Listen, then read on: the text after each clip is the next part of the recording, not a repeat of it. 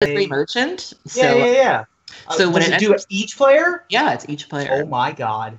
So when you Balfour for a whole bunch, and then it just boop, boop, boop, and then it's like no times 3. idea. Yeah, so you get some really big Gary swings off of that, and it's just dumb. Yeah, I had a lot of fun. Are we on the internet? I feel like we're about to be on the internet. You mean live? I mean live. That's what I mean. Oh, right. It says I think my watch is a little fast though. I think it shows me at 10 o'clock. Aaron has his hand, or Evan has his hand up at an angle that suggests to me that he's trying to do the intro, but I'm going to keep talking just to annoy him. I think his microphone is muted. Yeah, I don't hear you, Evan. There it is. There we go. That's why he was gesticulating like he was Charlie Chaplin, and I gesticulating. Wow. Look at that big old Scrabble word. All right, so hello everybody, and welcome to another edition of Magic Mike's, proudly sponsored by our Patreon supporters and CoolStuffInc.com, where you can find cool stuff in stock every day, and our co-sponsor CardHoarder.com, offering the best inventory prices and delivery of cards for Magic Online. I am Evan Irwin, and we begin each week by saying hello to my two co-hosts, Aaron Campbell. Howdy, y'all. Ruben Bressler. Hi, thanks for unmuting. Yes, I was totally muted, and I really actually appreciate that, because I was like, why can they not hear me do like saying words? But they couldn't. I was really interested why you were doing your Marcel Marceau act. I thought it was like charades, where you were going to be like 2 words, movie, and we'd have to like kind of guess what we were going to talk about this week. I thought he was just trying to motion to me to stop. Like, I was on camera and he wasn't, and that just wasn't going to happen. I was going to troll him relentlessly. Yes, and you were doing a fine job of it, as it were. Well, thank you, sir. Yeah. It's all I'm good for, really. No, you write our jokes. Yeah, buddy. And you also show up late to our event, so I look much more prepared. So thank you. How dare you? How? We're running. There's a counter running as to how many times we go, well, Ruben's not here yet, so it's cool. Whatever. It's like when you go out with your ugly friends, so you can look much prettier. You're my ugly friend. Oh, man. And for those who are curious what happened to the top 10 yesterday, Skype died. Skype apparently went down in various places all over the planet. Yeah. We couldn't get started, and by the time it did come back on, it was just too late for us to make it all happen. So we're going to postpone it. We're going to record it tomorrow night. Should be up by tomorrow evening, if not first thing Friday, and we'll get all that stuff taken care of. That said, we got to get started with our giveaway. Thanks to CoolStuffInc.com, we're going to give away an MTG Gift Box. I have posted the link on Twitter at Magic Mike's Cast. I have posted it in Twitch because it will let me, and I can't post it on YouTube because it hates things. I don't know. I really don't know. But that said, Wizards, I think, has definitely taken a cue from Pokemon.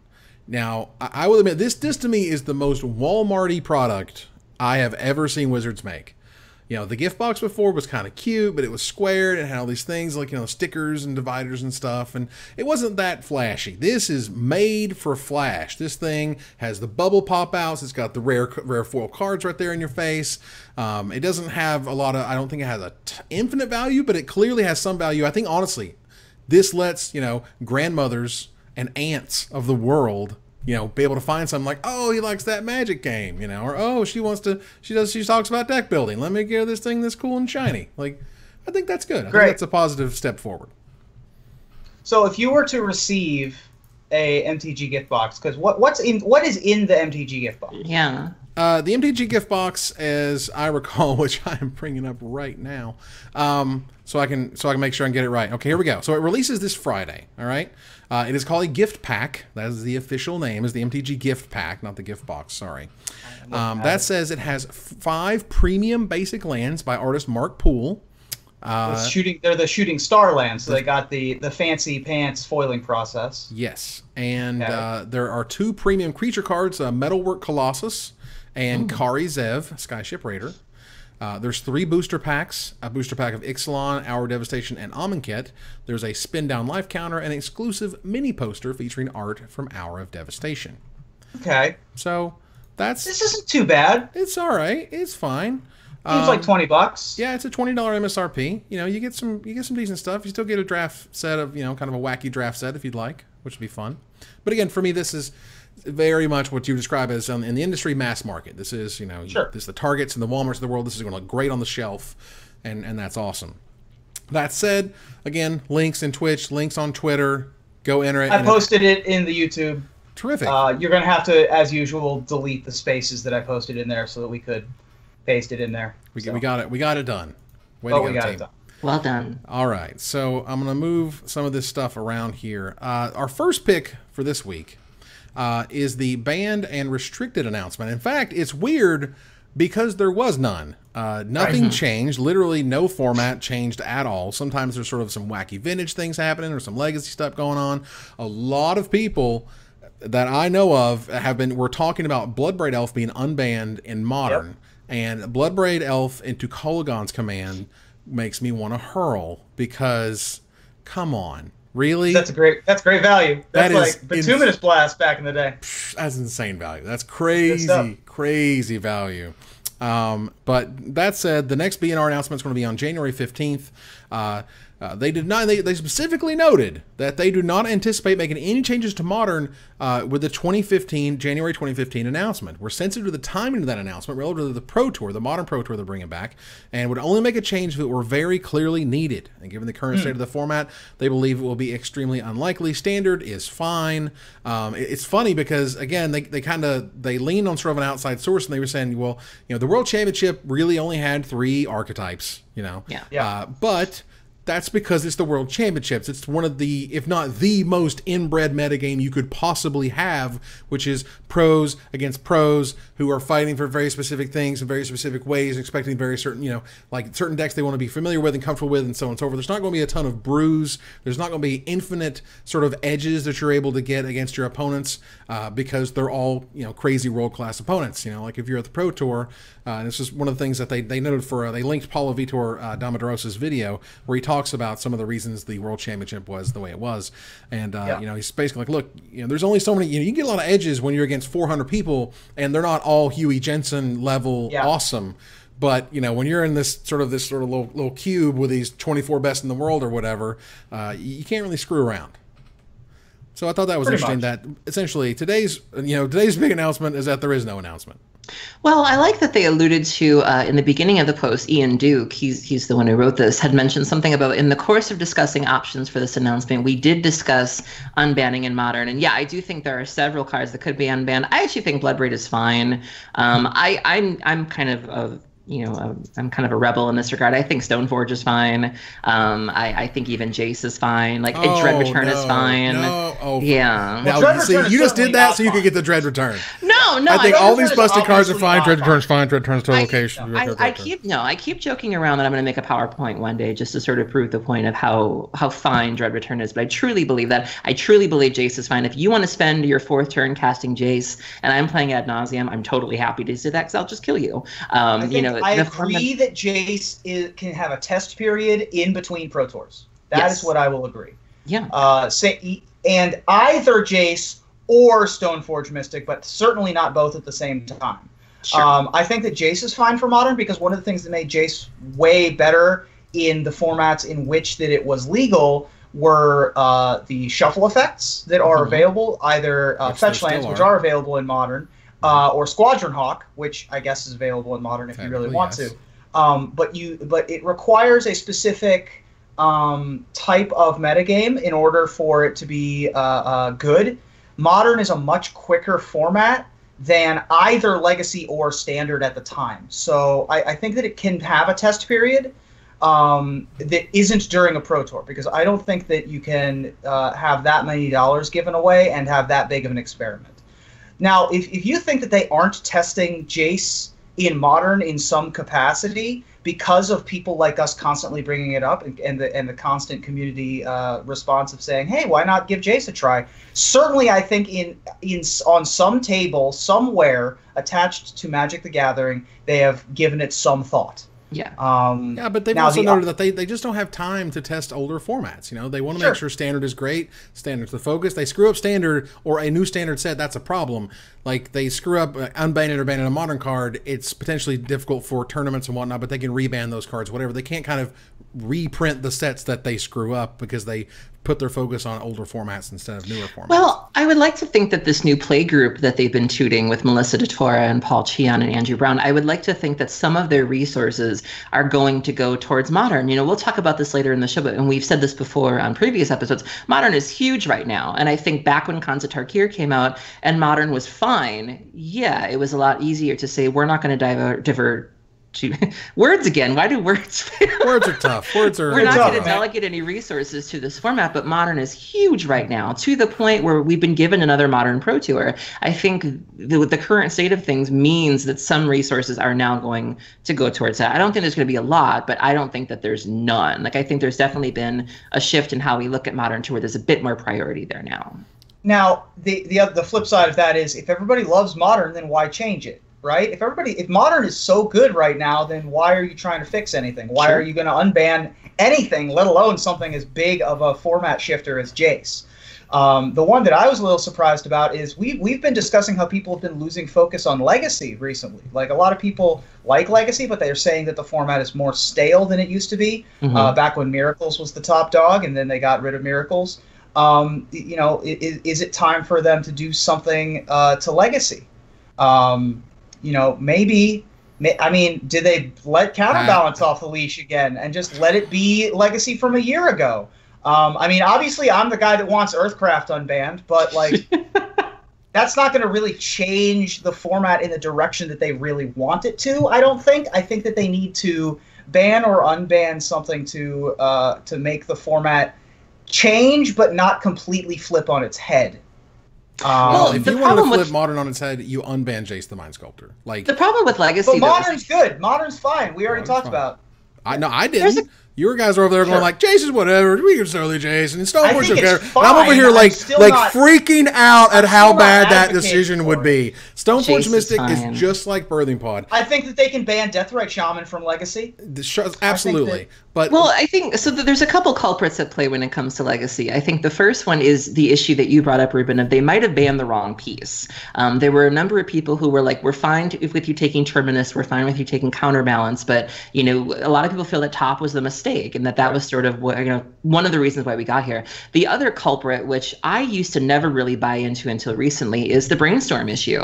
You know, there have always been this sort of minority of people who feel that Brainstorm is a problem. It's always been a problem, but it's so ingrained into the format that for you to kind of cut the disease out, you know, would cause so much damage. And especially coming from Vintage, I've been playing so much Vintage lately, and to see it be restricted in Vintage and then go to a format where there's 4 of, and you're snapping it, and you're just literally abusing it. Legacy just seems like the format of a lot of unspoken things, where there's a lot of elephants in the room that nobody's talking about. And I think until we talk about them, Legacy is going to feel the way that it does. Absolutely. I mean, Brainstorm has always been, you know, it's the same thing.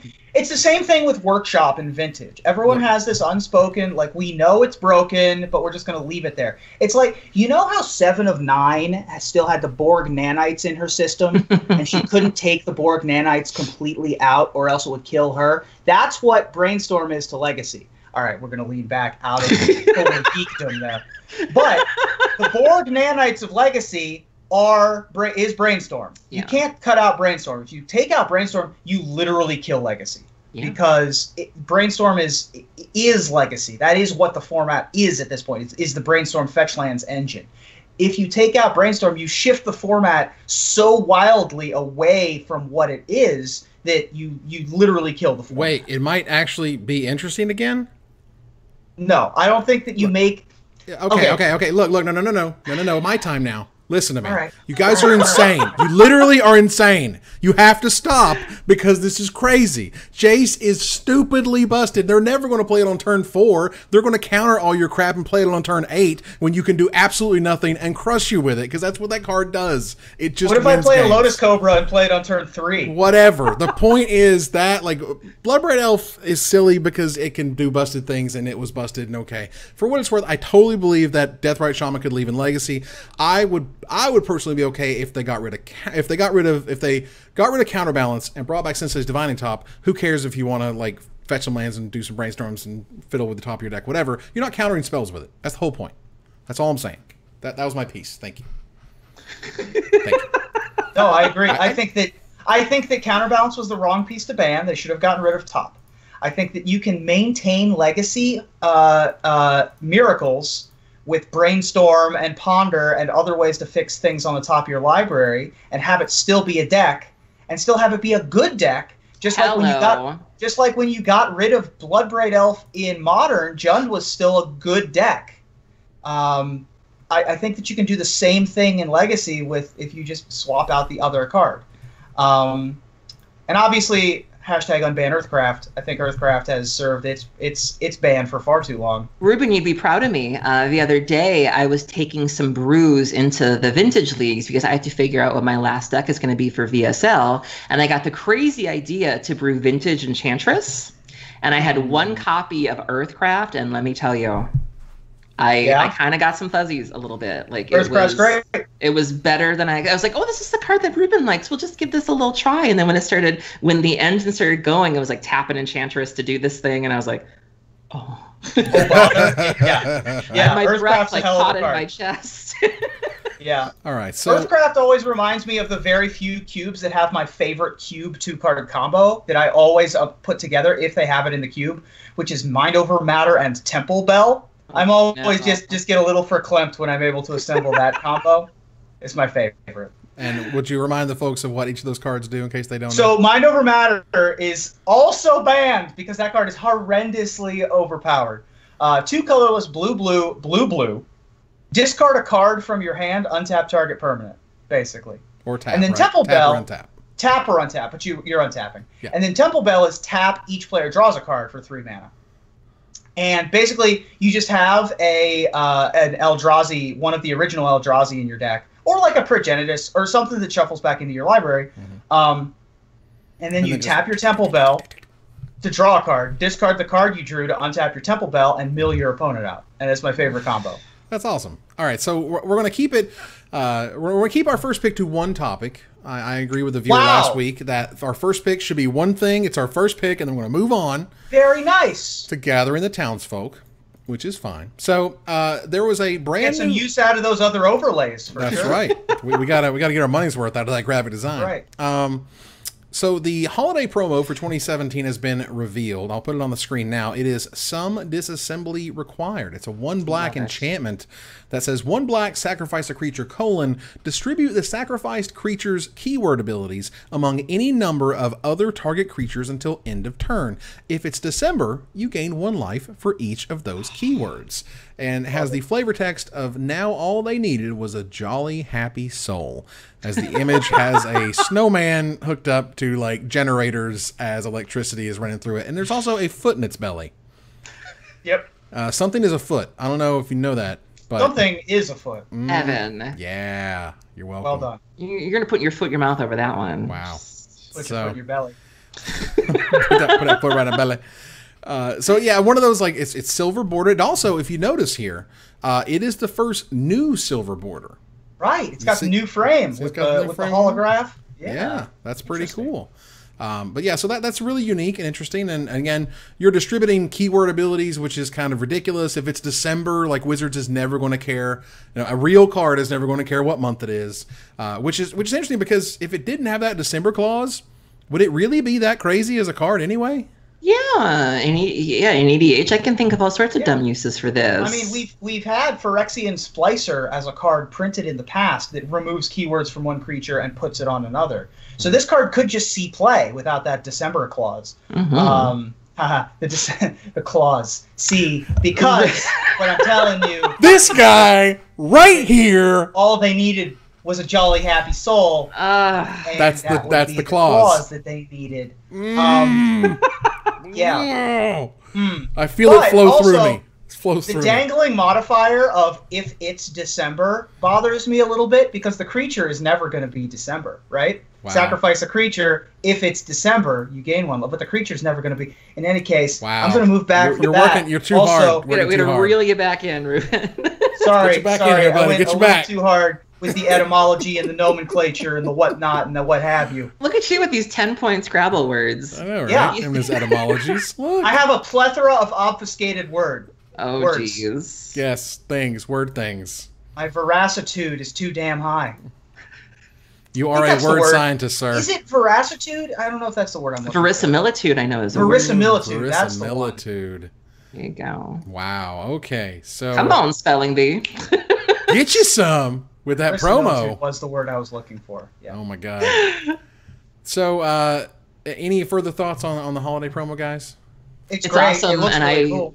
It's awesome, and I promise if anybody from Wizards is watching this, I promise I will be such a good girl in 2018 if you just put this under my tree. Just please.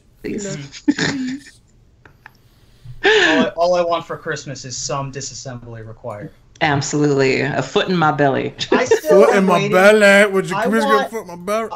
I still want my Hanukkah promo. Oh. Well, that would be 8 promos, right?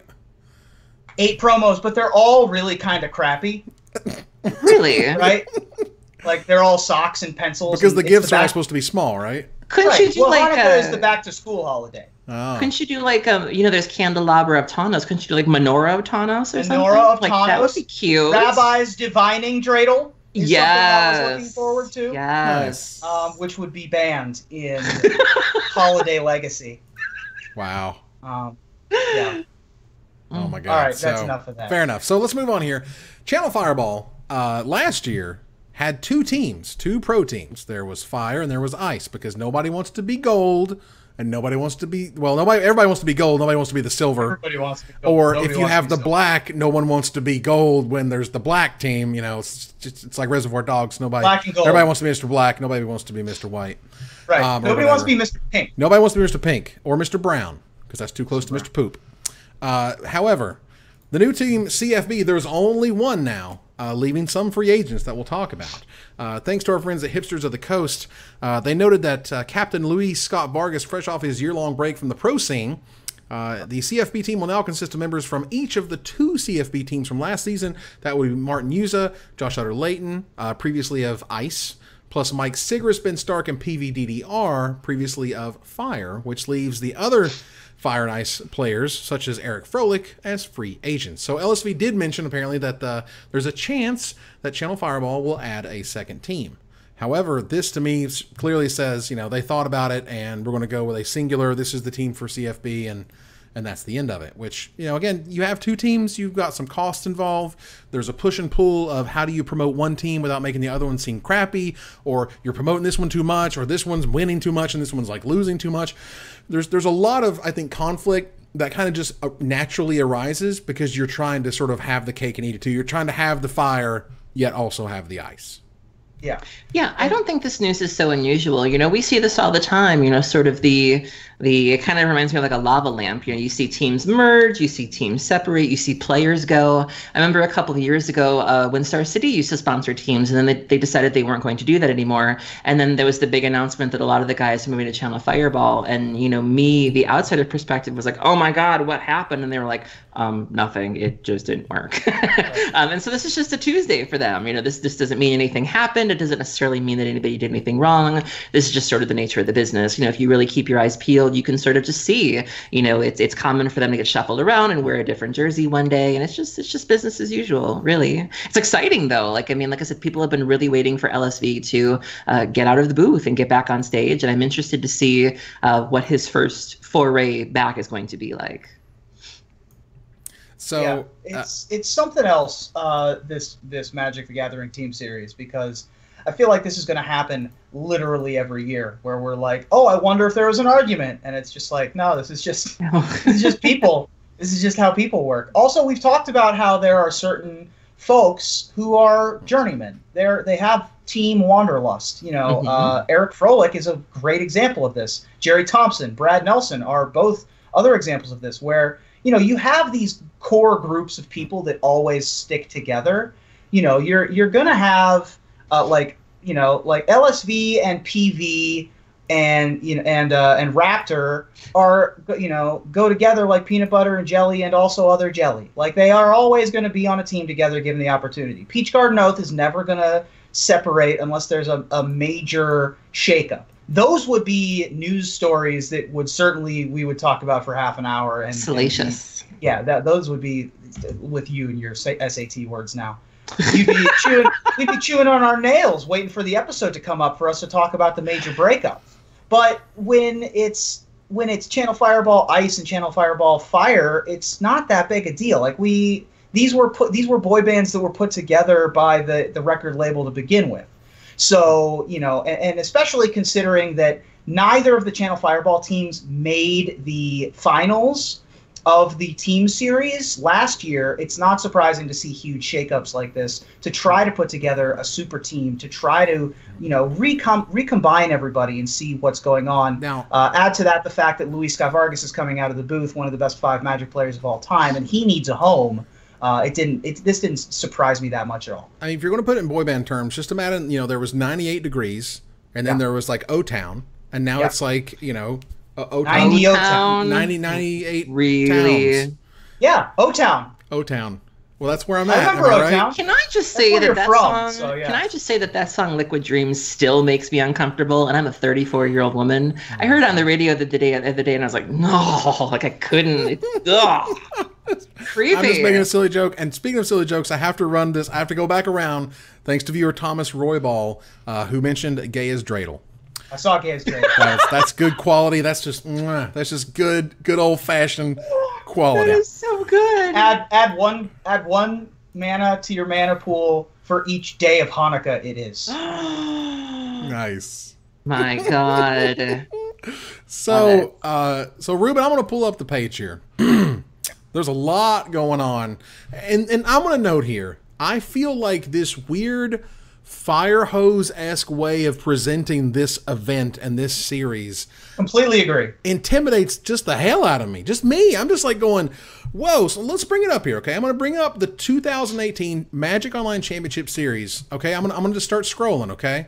I'm going to start scrolling. There's earning qualifiers and a bunch of stuff. There's some scheduled events. There's pro club stuff, leaderboard stuff, monthly There's events. so many bullet points. I'm just Evan. halfway through. Keep going. And there's open events. There's a championship here thing, and there's a participation net. Seriously, I have Wizards a of the Coast ton. casts wall of text. It has intimidate.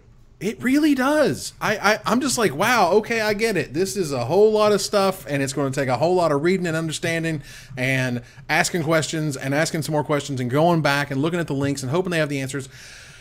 Ruben, tell us what is going on with this MOX. It's really different. Rather not, but I'm going to anyway. So let me sum up. The Magic Online Championship Series, you still earn your qualifier points. You still earn QPs to qualify for the monthly events. And then, so you get into your monthly event, and if you get 6 match wins in a monthly event, you get invited to the playoff. Mm-hmm. And then the playoffs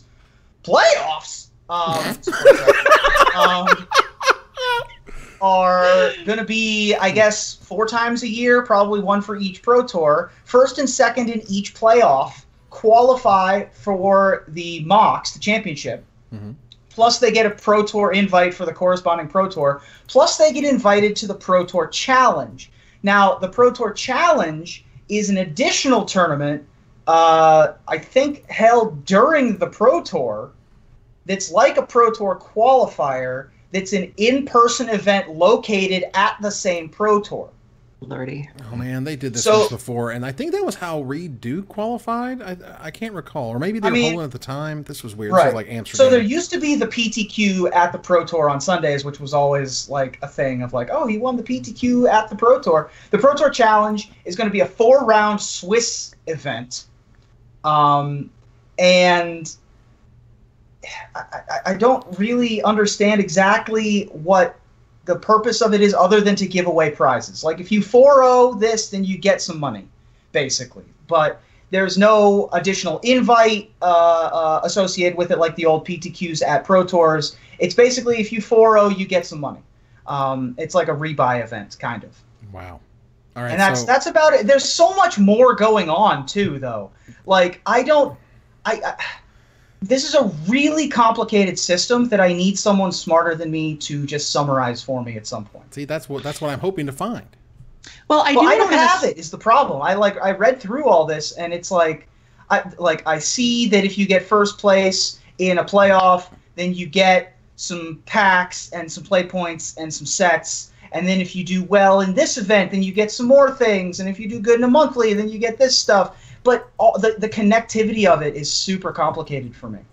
I do want to kind of splinter off and talk about one thing I saw being discussed on my feeds that's a little more digestible, I think, and it may not have anything to do with the flow, but it's something that I felt really passionate about. So Cube April and Lee and Drew Levin and several other people were talking about the qualifier points, and one of the problems being that they seem to expire. And, you know, Lee's been tweeting out that, you know, you've only got one more event to use these points before they disappear. I think they're good for 1 year. And I think Cube April brought up the point of, well, why do they have to expire? Because that feels really bad. The Vintage Challenge that I won 2 weeks ago, I got about 3, I don't remember if I got between 3 or 6, but I got 3 to 6 of those, and then I was told, oh, and you've got 2 weeks to use them, and I was like,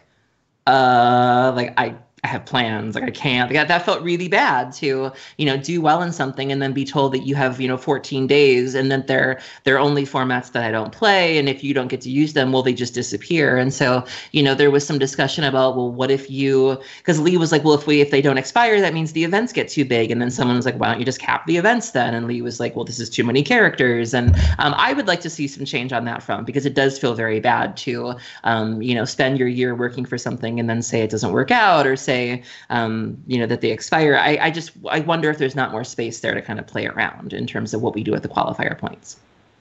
There certainly is. I mean, the other thing that bothers me is the website.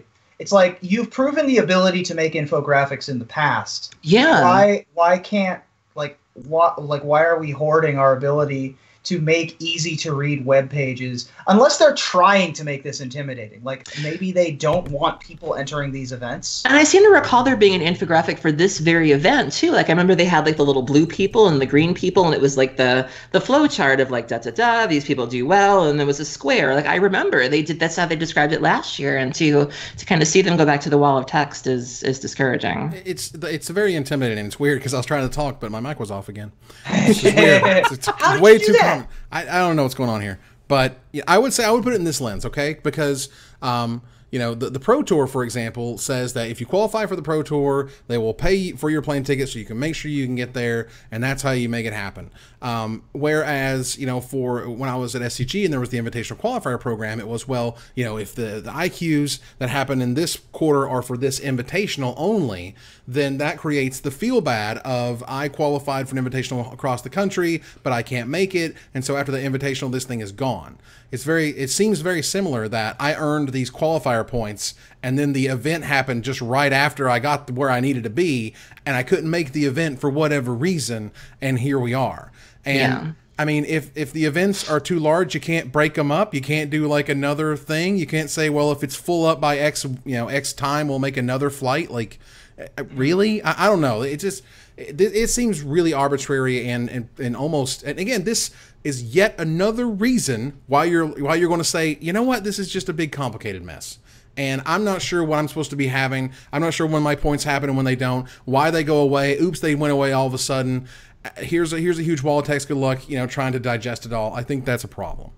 Mm-hmm. So either way, Aaron, can you tell us a little bit about the just announced SCG 2018 or SCG Tour 2018 schedule? Yeah, so Cedric Phillips posted an announcement on the 16th revealing the schedule for, I'd say, half of 2018, where the opens are going to be, what formats they're going to be. Some really good news here for me personally. My hometown of Milwaukee is getting an open again in April, which is Modern, which is great.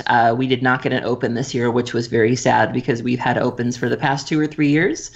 So it was very strange that we didn't have one this year, but it seems like they're kind of spreading the love again. We're going all the way to Indianapolis. Worcester is getting a legacy event, which has a big legacy scene. 3 team constructed events. A lot of Modern. Cedric, you know, goes on to say what we've been saying all along, that Modern is huge right now, and so they definitely want to give people more Modern. And they're also giving us more legacy classics. We're only getting 1 legacy open, but you'll notice there's more opportunities to play in the classics, and that is because Cedric said that there's been an increase in attendance, which is a good thing. That means legacy players are coming out. out. They're saying, we love this format. We want to support this format. SCG sees you, and they are giving you more events to play in. So that's really, really good news. This whole thing just seems like it's really good news. They also introduced some news regarding the playmats. We're getting some really sweet playmats next year. Hostage Taker on a playmat, Oblivion Stone, Invocation Doomsday. And also to people who win the invitationals, you also get to be on a playmat. You get to have the token that you get made in your likeness will also be put on a playmat. So I'm really excited to see people. Hopefully Emma Handy gets on a playmat. I would love to see that. And I thought this was very well received, and I'm excited to get back on the SCG Tour next year. I mean, I think for what it's worth, I think the invitational winner on the playmat is a pretty terrific idea and actually solves a lot of issues with a variety of things that I know internally that they're now pretty happy about. To kind of just check that off. So that was great. Yeah. There's a couple other things I wanted to point out. First of all, the Philadelphia Open is in a city called King of Prussia.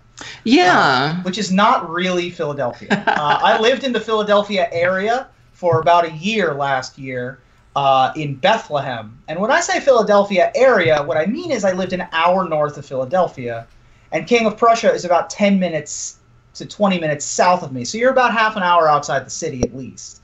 It's a nice area, but it's not Philly. It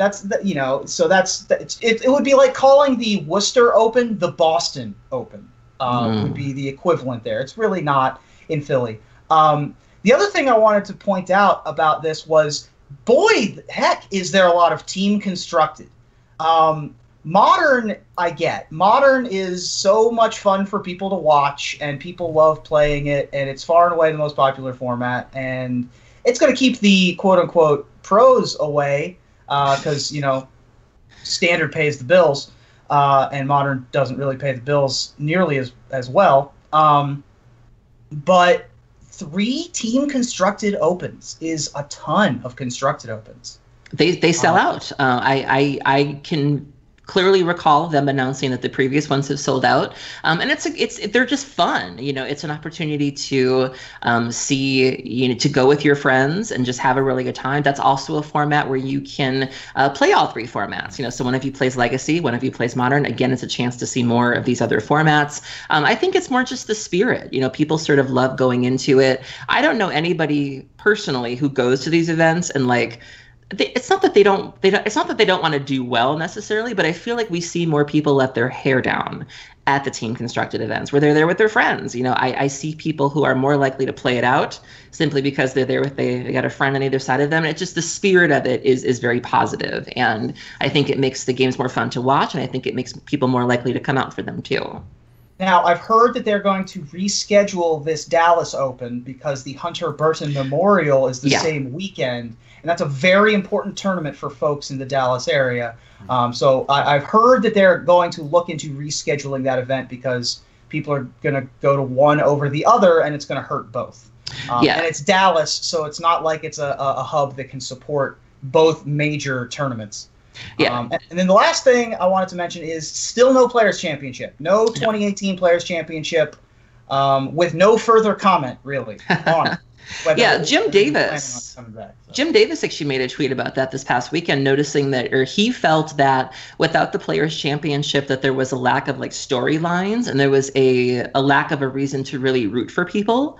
He mentioned that while he was watching, he just didn't really care. He was like, "There's nobody I'm following. There's no conflict," and he really felt that was absent since they took the Players' Championship away. And for me, the removal of Standard as the main format and replacing it with Modern speaks to that as well. Mm-hmm. I think that the pros prefer Standard. I think that the big names prefer Standard. Now, it depends on who you're trying to attract. Obviously, Star City Games has made a clear decision that they are not a competitor of the Grand Prix circuit. They're trying to not be a direct competitor. Just like Magic is not trying to be a direct competitor of Hearthstone. It's still the same player base. Yeah. It's just you're going after a different facet of that player base. That Star City Games Open Series money, I guess, would be the equivalent. Never mind. But the point is that Modern is much more casual friendly. People like Modern for brewing more, gives them more options. and they like watching it more. Very clearly, obviously, the numbers don't lie. If the numbers suggested that more people played Standard, then there would be more Standard events. Now, that's probably skewed by last year's Standard environment that was atrocious for a long period of time, and now Standard's good again. But we'll see after the Pro Tour, Standard's good again, right? So, but people love Modern, just like we were talking about. So we'll have to wait and see. The schedule was made during a period when Standard was real bad, though. So it's possible that some of these are subject to change. It's fair. That's my opinion. All right, so moving on here, it is time to get your tinfoil hats on, everybody. Let's get them nice and square and just shaped to your dome. Because nothing I love more than a tinfoil hat. Oh man, there is the conspiracy theory that the Scry Bug is real, the Scry Bug is still happening, and Wizards just won't fix it. This is the idea that if you scry something to the bottom, you're actually just scrying it to the top, and you're drawing it. Or on Magic the Gathering Online digital objects. That's correct. Not Magic the Gathering Arena, hashtag that. Or Magic the Gathering real life physical objects. Correct. Only on Magic the Gathering Online do you have the thought that if you're scrying, either you say you scry to the bottom and you draw it, or you're actually looking. Well, you're actually looking at your bottom card or something. You said, Ruben, there was some other way to look at it. There was a rumor. Yeah, there was a rumor that the UI was basically lying to you, that you were looking at the bottom card and putting it on top or something like that. I don't know exactly. I mean, there were lots of explanations. Or potential explanations, one of which was basically that the UI buttons don't do what they say they're doing. Right. So ultimately, there was a few threads on Reddit, and it was like, oh, we got him. Like, we found it. Someone was like, hey, go look at this right here. Seth, our friend Saffron Olive, did a video where he scried his 4th copy of Panharmonicon to the bottom, and then he draws it, and it was like, oh, we got him, guys, we got him. And it was like, his mouse cursor was actually over the top button, even though the bottom was highlighted. The top one was right there. So he could have simply just misclicked. And for those who are doing sort of their own tests, they seem like it's fine. And for those who are doing some automated tests, they also seem like it's fine. So, ultimately, I think this is sort of like one of those like silly, fun, almost sort of, what would you call it? They made a whole movie about it. What's it called? Not an old wives' tale, but a urban legend. It's an urban legend. Yeah, it was not a good movie, but they still made a movie about it. Yeah. Hey, the first one wasn't bad. The second one was dreadful. There was only one urban legend, which is somebody's hiding in your car waiting for you. That's it. That's like the only one. No, the Pop Rocks. Oh God. Pop Rocks and Diet Soda, or Pop Rocks and Soda. Did somebody swallow a watermelon seed and like their stomach blew up or something? Yeah. Oh my God, are you serious? I just made that up. No, that's the urban legend. Oh, okay. So that's no, but I actually have a tinfoil hat theory. Have I ever told you my tinfoil hat theory regarding Saffron Olive? He doesn't really exist. Go on. Thank you. There are no selfies. And to be clear, let me preface this. I love Seth. This is no shade, but no selfies. There's no Instagram. He's never been to events. There's never been sightings of him. He doesn't turn his camera on for streams. Is he just comprised of like 6 Bulgarian orphans and like a puppet? What are we dealing with here? He's 3 ducks in a man suit. That's what I want to know. Like, who's the man behind the curtain? Now, it could just be a deadmau5 situation where he just always wears a mask when he goes out in public. The popular EDM DJ Marshmello was performing at the Wynn where I deal, and he walked by one day while I was dealing with his like Lego head on. If you guys know what Marshmello looks like, he has this like white suit that's all graffitied, and then he's got like a Lego Halloween costume head, and he walked by with the head on. So it may be that. It may be that we've seen him before, and he does go to events, but that when he goes out in public, he doesn't want to be recognized. I'm fascinated, though. I'm just like, who are you? Like, in any case, the most blatant examples of the Scry Bug were during Saffron Olive's stream when he had 2 Panharmonicons in play, scried a Panharmonicon to the bottom, and immediately drew the 4th Panharmonicon. And apparently it's happened a ton on Conley Woods' stream. Conley is a huge proponent. He has the tinfoil hat screwed onto his head when it comes to the Scry Bug. So, I mean, I think that a lot of this is confirmation bias. You know, when it happens, you remember it. It's much more memorable when it happens. Yeah. You know, I've long thought, you know, this is probably still confirmation bias on my own, where I, you know, am in a draft on Magic Online and I keep 4 lands and 3 spells. I know 80% of the time I'm going to draw a land for my first draw step. If I keep 4 spells, 3 lands, 80% of the time the top of my library is going to be a spell. Like that's what we call confirmation bias the gathering. Yes, that's confirmation bias the gathering. Fantastic. Yeah, so I had a moment like that. I had a moment like that today. I was playing in a vintage league, and I swear everybody I played had a Grafdigger's Cage in their opening hand without any digging. It was just turn 1 cage. And I was like, do you bastards just always have it? And then I had to take a second, and I was like, wait a minute. I was like, think of all the times you've gone hog wild and your opponents have had nothing. So when you really take a second and like look back at your history, it's easy to sort of dispel those myths of being like, it's really not like that. I've been the have you ever worn a tinfoil hat, by the way? Have you actually gotten out some tinfoil? No, but I did I did accidentally fuse a fork to a microwave floor once, because, yeah. That's impressive. So I wonder if it would work, is my point. Like, if I made a tinfoil hat and I put it on, would I suddenly, like, have a clarity of mind? Like, how freaked out would you be if you actually made a tinfoil hat and then suddenly realized that chemtrails were real? You know what I mean? Like, in real life. Like, if you actually did it. Right. Jet fuel doesn't melt the still beams. Okay, so... Right. All right, so we're going to move on here. So Channel Fireball, a few weeks ago, unveiled a new agreement for their judges as contractors, and here's what's expected of you, and so on and so forth.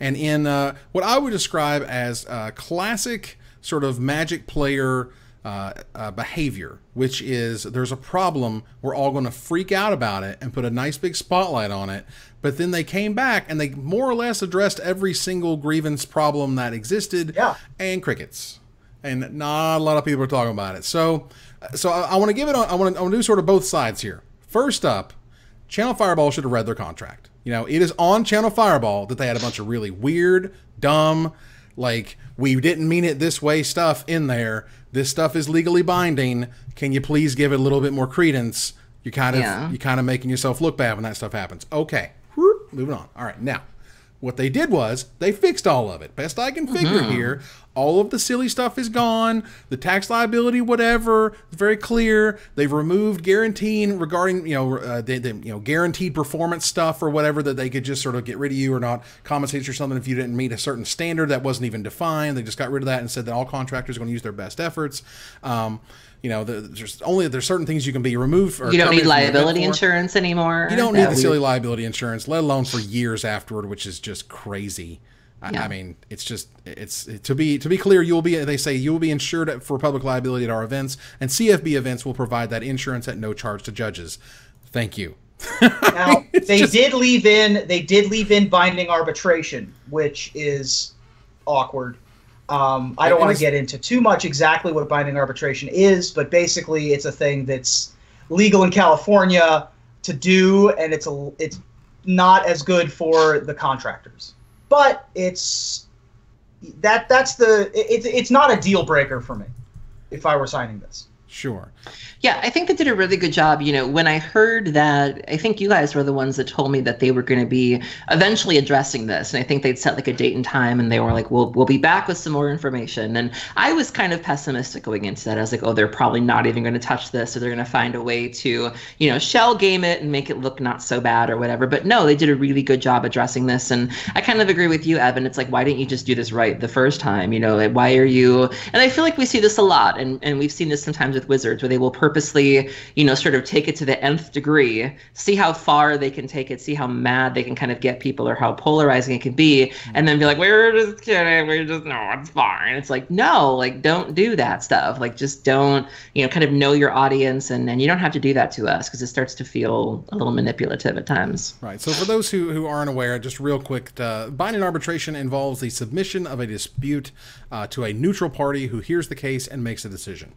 So, right. It basically makes it harder for the contractors to complain. Essentially. And there's some other, then that's also things are going on, for the whole crazy Weinstein thing that's happening in, right. and in other places, and we're not going to talk about that stuff. Point is, now they updated their agreement, I think, to at least address a lot of the problems that they had pointed out. Oh, absolutely, and I give Channel Fireball a lot of credit for actually listening and changing. I mean, it seems like they do this a large percentage of the time, which gives me hope for the future that they won't be a classic monopoly in which they basically say, hey, everybody, we run this now. This is our city. Get off our turf, and then don't listen to anything ever. If they change this, then, you know, and they have a history of listening to people's grievances, so that's exciting. There is a bigger issue at play here, which is it is so hard to be a Magic judge. Like, if you get your $25 an hour, you still are losing money at as a Magic judge. Like, the amount of dollars per, not just hour, but dollars per energy expended is so astronomical now that it's almost unfeasible as a human being to be a Magic judge, which is really unfortunate, and a large reason why a lot of the judges want to have some of the benefits of being employees. But with travel, with hotel, with all these other fees, it is getting to an unreasonable point. I mean, which has little to do with the contract, other than it's both things have to do with being a Magic judge. But part of it is, you know, the fact that there is no sort of group of judges that sort of have banded together, try not to use the U word, but, you know, in a union-esque fashion of these judges are together and they can essentially negotiate, because right now the judges have more or less no negotiating power. It is, here's the deal. You like that? You're okay with that? Because that's what you're getting. And there are certain situations, and I've read where judges explain that, look, if I take the compensation offered, I'm literally paying them for the privilege of judging that event. Correct. And that to me is a huge problem. But, you know, that said, I do know that there were many judges who were very happy about the changes. But the differences in, for those who want to go to the MTG Judge subreddit, they're talking about the differences in compensation between SCG and Channel Fireball and whatnot. And feel free to dig in as much as you want to into that. Yeah. So, move on here a little bit. There was a new arena stream, a MTG arena stream. It's really cool that it's becoming a little bit more normalized for me. You know, that we keep talking about it. It keeps showing up. We see screenshots. We see what they're doing. They're talking about one of the latest is that they tap the cards 8 degrees. You know, and then that's it. If somebody did that in real life, I would punch them in the mouth. You tap your cards. When it says tap, it doesn't say just like poke it slightly. Make the cards askew. It's not an askew symbol. And I think it turns them like gray or whatever. There's another sort of, you know, visual cue that it also changed. But the fact is, they're not tapping, stuff like that, and it's becoming more normal. And it's funny because there's already a website called MTGArenaPro.com, and they put up a handy dandy, and I'm hiding on the screen here, a battlefield survival guide where they show you what a flying creature looks like, what summoning sickness looks like, and they also have every icon, and again, these are subject to change, but every icon that the creatures are currently using as, you know, sort of ways to tell you things. If they have double strike or hexproof or menace or whatever, all of these different icons are there for you. And again, this to me is just part of what the content I think we're going to see coming forward is going to look like when we're going to talk about Arena. But one of the most interesting things about the stream was not so much that it happened, not so much that there's a website that's showing up all of a sudden, but really that NumottheNummy, our friend Kenji, also streamed alongside TrumpSC. And Ruben, can you tell us a little bit about that streamer? Sure. So TrumpSC is a Hearthstone streamer originally from the StarCraft world, hence the SC after his name, and Trump is his battle handle. He's probably the third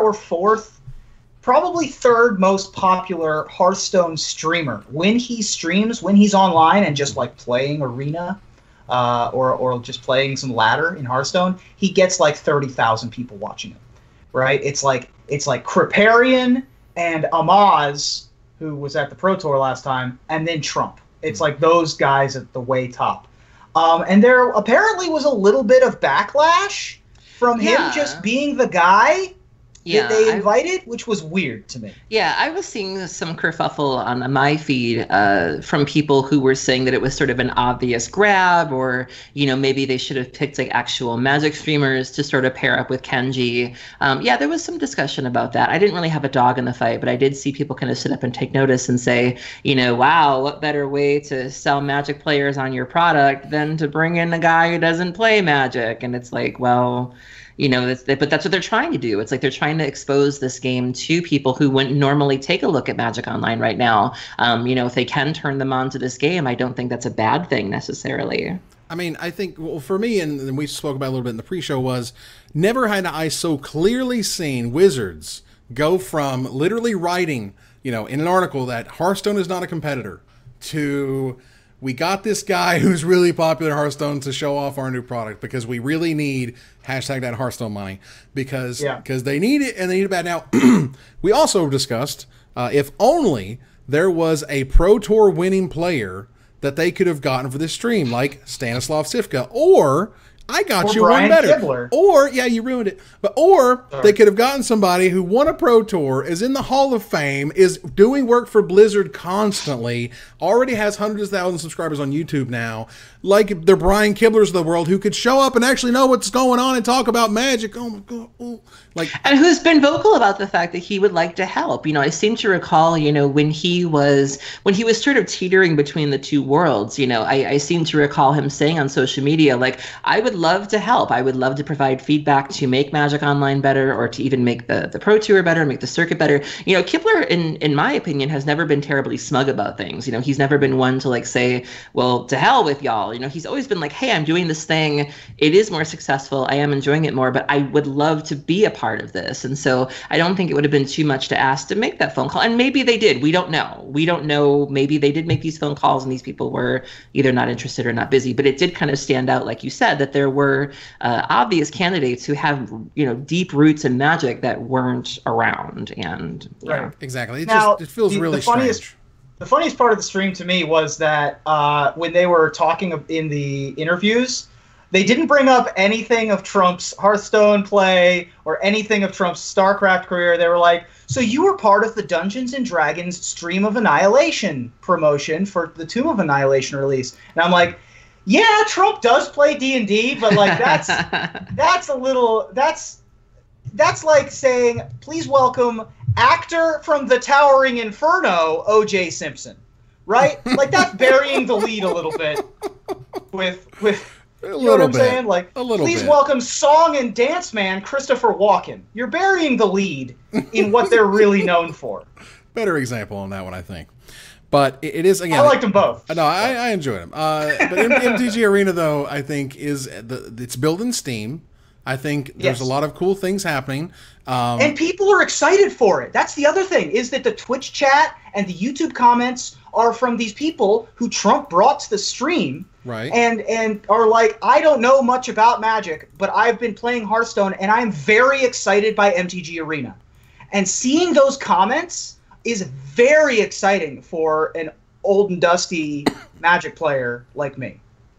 Fair enough. So what I want to also bring up on the screen for the last bit on this one, for MTG Arena, I want to show you a screenshot of how Scry works, where it shows you a deck, it shows you the top card of your library, and you drag that card to the right if you want to put it on top, or you drag it to the bottom on the left side to put it on the bottom, of course.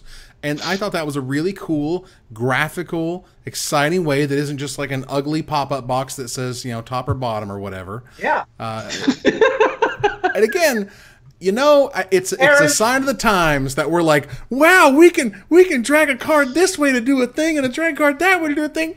That's crazy. That's where we're at. Okay. Aaron, did you have an opinion on tops and bottoms, Aaron? Oh my God. No. You don't drag it on top? We got to bring this up with Chris Cox. We got to bring it up, don't we? Yep. Mr. Cox needs to know how I don't know she who feels. tweeted it, but there was something about how we call shirts tops in this house, and we call Scry's tops in this house. And sometimes we call girlfriends tops. Girlfriends tops in this house. Yeah, that was Nerdwalla, who, if you're not following her, you need to, because she it was a top tier tweet. She's also a vendor in her spare time, so she also has some amazing deals on singles you can't find anywhere else, and she's just really funny. So you should also follow her on Twitter. But yeah, I'm gonna get through that segment one of these days. Just one of these days. Well, let's go on here to do Desperate Ravings. Now, one of the things I wanted to bring up was I think Wizards. It's like one of those really nice trolls when the troll is just so good. It's not really a troll. It's just sort of like it's just a fine little piece of internet goodness that they made an official high res, like 1920 by 1200 or whatever. Look at me, I'm the DCI by Mark Rosewater wallpaper. That's amazing. We're talking about the crayon drawn card that they actually printed in the unglued set, and he has his name down there with the R backwards, and it's just absolutely adorable. That cracks me up. I can't get over it. It is really good. I had to mention it. So something that someone brought up on Reddit, which I thought was interesting, is you remember, I don't know, what was it, about a year ago? They brought up there was that survey, remember the sort of the survey for the mass market, and they had these images of Amonkhet and Our Devastation, and then this Atlazon and Conquest of Power, which were like Conquest of Power being like a clear one of the worst ideas for a set name ever. It's just so generic, it's ridiculous. Right. But on the front of that packaging was Watuli, is that right? Is that how you say that? Watley? Watley, thank you. Southern man, give me a break. Watuli? Hey, you sound you're like Bobby? This is literally like if Evan went to Ixalan and was trying to so you guys gonna go get Watuli for me so that we can have some diplomatic discussions? We figured Watuli would know what to do. Get me Watuli on the Did you mean Watley? Yes, that's what okay. I mean, how far? All right, so I'm bringing up the images. That's right. It's far. Come on now. I'm bringing up the images now on the screen. If you don't recall, and this was the, click on, show us, or tell us what you think about this packaging. Tell us what you think about this sort of presentation, yada, yada. And we're like, oh, wow, it's clear that we're going to sort of the sort of South American, sort of Mesoamerican, type infusion. And there's a Johnny looking BA. Did not show up in Ixalan. Rivals of Ixalan is coming, here shortly.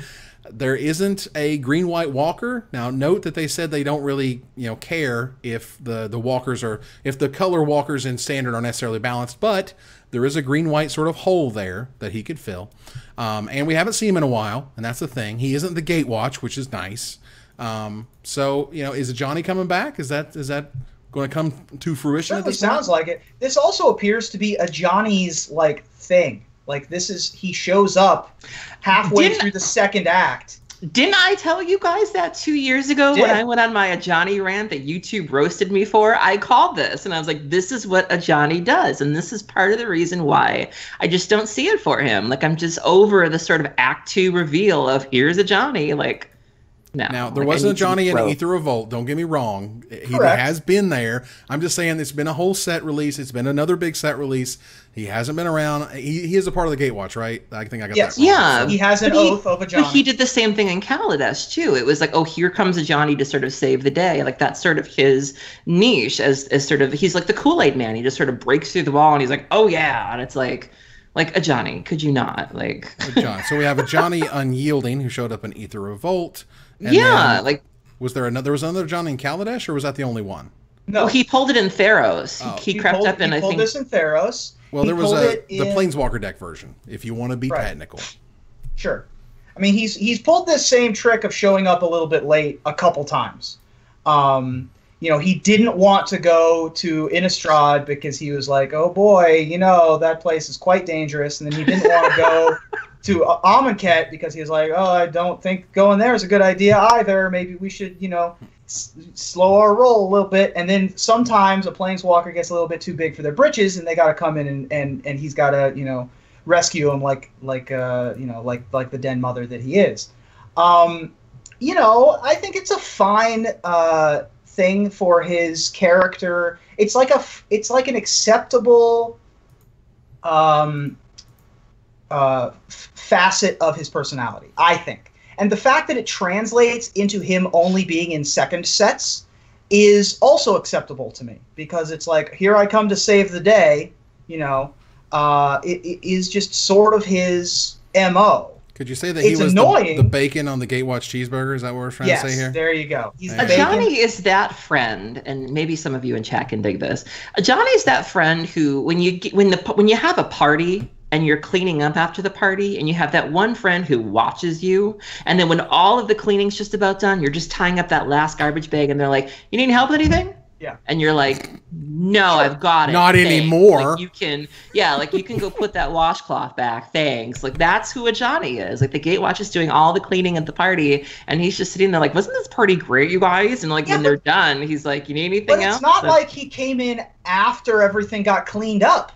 Like he's come in and like joined the fray. He's like Gandalf on the Shining Hill, as opposed to showing up before the battle was over. I'll just say one nice thing. I would really love to see a Johnny sort of get more attention like we're seeing Veraska get right now. You know, we're really seeing some growth there. We're seeing her from the beginning. I would like to see that in the future. Like I would love to see a set that he's there from the jump for and sort of see that arc through. I would be interested in that. I appreciate the from the Twitch chat, I think it's Kuwasta, who said a Johnny Ex Machina is a thing. Yep, Johnny Ex Machina. He just shows up and he's like, "Hey, I'm going to fix everything now, and then we're going to go to the next plane." It's like, here's where the Escanta thing is. Let's get out of here. Bye. He's a little bit late. Look, if you have a cat, you know that when they're waiting by the door, and then you open the door, and then they don't want to go out, and then you close the door, and then they want out again, and then you open the door. That's just a Johnny, but the door are planes. He's just like, I'm a cat. Nope. He's a multiverse cat. That's just what he is. He can't help himself. That's really good. He also likes ear scritches. It's just never come up in the canon. Scritches. Ear scritches. Scritches. Yes. Scritches. That's pretty incredible. So I don't think we have time for we were going to go through a little bit of the Color Pie exemplars. You don't think so? All right. I don't think we really have it. That's fine. We don't have to go through the whole thing. But Cube April, friend of the show, had put up a great sort of head-to-head. What was it, a few weeks ago now? Of cards that really broke the Color Pie, and maybe we'll get back to it in a future show. However, what I would like to do, which I generally forget, and some people on Twitter, God bless them, even made fun of me today for it, which is I start talking about the finisher, and then I go, "Oh wait, I got to pick a winner." Oops. Well, today you're actually gonna give away something before the finisher starts. I am. It's crazy. Oh my god. I know, right? It's probably over 700 entries. Thanks, guys, for entering this one. This is awesome. So, Mirabeau, I think it's Mirabeau. Oh, I know them. Mirabeau L from St. Paul, Minneapolis. Thank you. What? St. Paul, Minneapolis. That's what it says it's from. I'm not. Does it really? I'm just reading what it said on the screen. As soon as I said it, I was like, what? That doesn't sound right. Congratulations, Mirabeau. I met them. I met them at GP Minneapolis a couple months ago, and they were very lovely. And I signed their playmat, and I'm super happy for them. So Mirabeau, contact us please on Twitter or on Reddit, as Aaron has been monitoring that for us quite closely, which I appreciate. And can I just say, the subredditors are very upset that you two don't post anything. I had one young man say, "Why is it only you posting stuff?" And I said I would see what I could do about encouraging you guys to post some more. Because I'm a horrible, horrible person. I didn't want to type that, but I did think that. Well, what we might also do is the top 10 Color Pie breakers, thanks to Dan9 Forever. We could just take the Color Pie top 64 bracket that we have and turn that into a top 10 episode. That's good. I like that. So with that said, congratulations to Mirabeau. Get in contact with us. We'll get you your gift box on Friday because that's when it releases. But we're going to turn the corner to the finisher. Eternal Weekend is coming this weekend in Pittsburgh, Pennsylvania, where folks from around the globe will convene to mostly play robots. Additionally, the new trailers for Pacific Rim and Star Wars dropped recently, plus there was the recent USA vs. Japan Mega Robot Battle, and the Snowbot featured on Some Disassembly Required, and with all that to go this week is quite robot-themed. So with all of the machine machinations we've discussed, and all of the bugs currently in our systems, what are you hoping to upgrade in your own personal software, Ruben? Well, I got a lot of things on my list for the developers, but in Ruben version 2.0, I'm really hoping that they fix the glitch that I currently have where I go upstairs to get my keys, and then I find my jacket and my hat, and then I make my bed, and then I put away some clothes, and then I come back downstairs without my keys. Which is a thing that happens a lot. Oh, It's rough. Aaron? Yeah.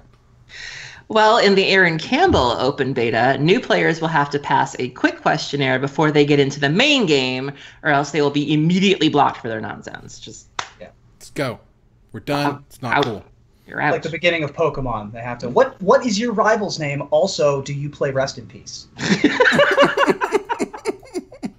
Well, personally, my software has been updated enough to the point where all of my bugs aren't bugs anymore. They're just features. This is the ideal male body. You may not like it, but this is what peak performance looks like.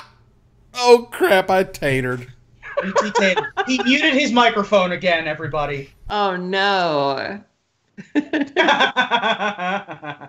What we need to start doing what they do on VSL. When people bug out on the VSL or they potato, Twitch chat just spams robot emotes. Yes. Love it. And so if Ruben ever God forbid Ruben potatoes again, chat, you got to promise me you're going to start spamming robots. We did go the whole episode with no taters.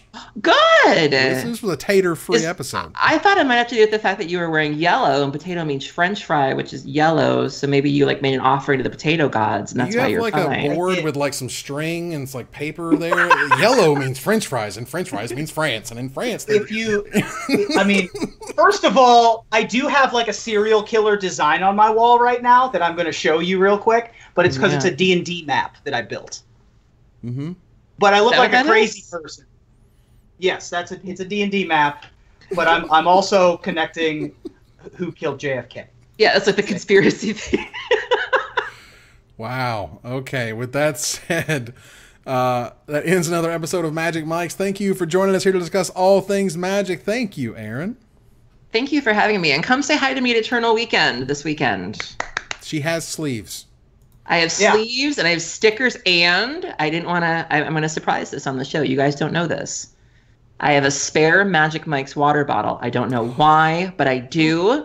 And so if one of y'all is coming to Eternal Weekend and you come say hi to me and you say to me specifically, hey, I'm here for that water bottle, I will give you. No. You have to walk up to Aaron and say, Aaron, I'm super thirsty.